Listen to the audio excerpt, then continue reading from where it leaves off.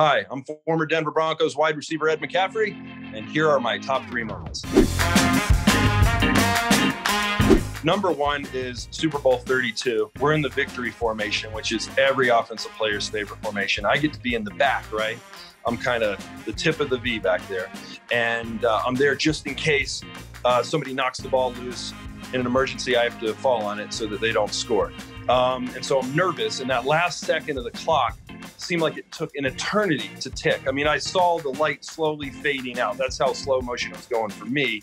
But then once John took that knee, I wanted to pick him up and carry him off on my shoulders, but I had my knee drained twice that week, and I couldn't do it. I thought my knee would give out, and that would not make for good video. But just celebrating with him, and Rod was back there, and then everyone joined in, and we brought the first Super Bowl championship back to Colorado and to Broncos fans around the world. That was, man, it's etched in time. It's like slow motion. I probably review it once a day. Yeah, that was number 1. Number 2, man, it's going to sound weird, but for me, Rod Smith's touchdown catch in Super Bowl 33. Elway boots and rolls to his right, stops, loads it up, throws down deep the middle of the field. Rod Smith's got it! And when Rod scored that touchdown post route, I just felt like, even though it's never over, and the game looking back was closer than what we thought, I felt like that was it.